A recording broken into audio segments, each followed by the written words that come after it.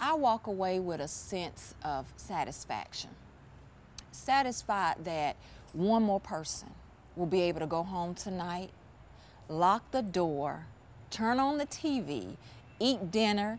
Children will be safe. They're no longer afraid because now they know that they can be safe. Because a lot of people have that quote unquote normal life, and I get satisfaction by seeing people take steps towards what we define as that normal life.